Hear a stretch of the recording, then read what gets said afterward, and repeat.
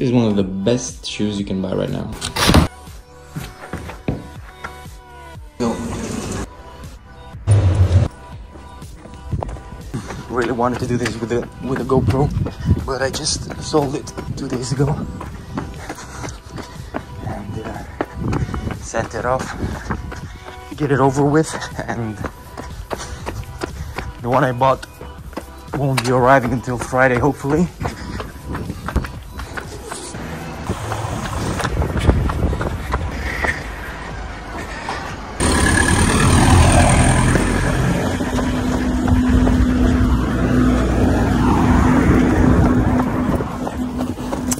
It's nice running in the city. You always have to stop, but running in the city is definitely a good baseline training. Yep. Pace high, 5:10.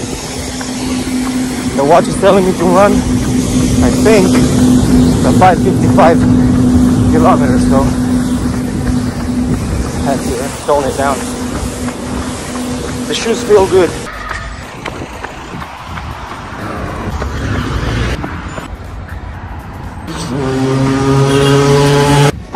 I don't know what it is, but it feels like I'm so old that I can only run in alpha flights and not feel my tibia, for example.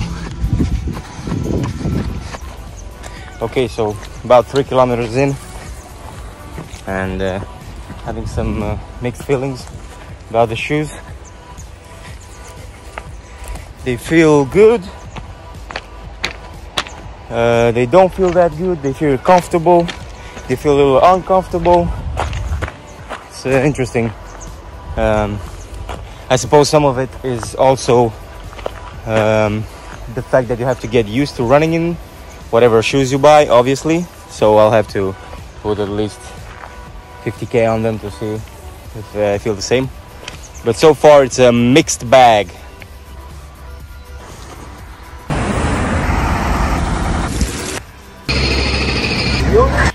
Running in the hood. Body your hand.